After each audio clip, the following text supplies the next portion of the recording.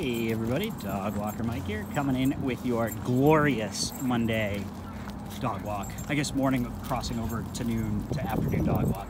We did quite a few miles today, so we've been out for a bit. It's so nice. We've got Harper, we've got Timber, Dottie, Milo, Rocket and Rebel, and behind me upside down is Mr. West. Actually, I don't know if the phone makes that upside down or not, but he's trudging along faithfully at my side. We're kind of on the wind down stretch now, heading back towards Timbers over here, but these guys have been going great. It's been a beautiful day.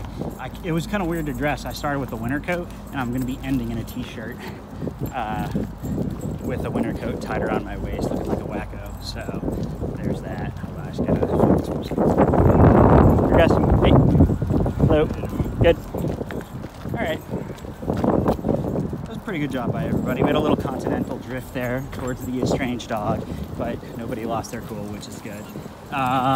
What else? Yeah, the dogs are great. I got a massage on my hamstrings and calves yesterday, which is something I've never done before.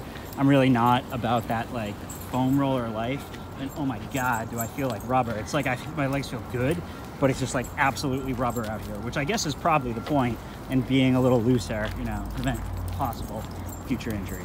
I guess, yeah, now I'm just talking about it. We just had a ton of dogs over the house over the weekend. I set a new personal best, and it was a lot of one night, 2 nights, plus some longboards that ended and then some longboards that began. But Thursday to Sunday, 13 different dogs come through the Fetching Hound headquarters.